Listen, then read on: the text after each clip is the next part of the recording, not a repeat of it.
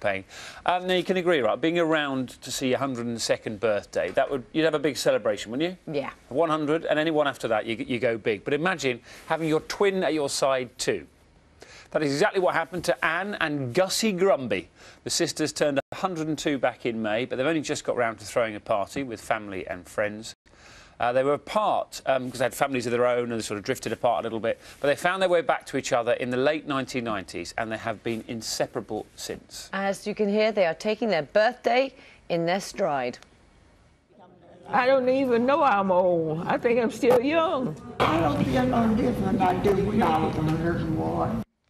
I don't know where they're from either. I've got lots of questions this morning. Right, John, why are you doing the sport for us? I'm going to find out where they're from. Why do I want the answers to so many questions? I just want to know what they're putting on their cornflakes. That's the big story. Do you think if you're 102 you'd still have cornflakes? Maybe. I don't know. I don't know. Why not? What would be your breakfast? I don't know.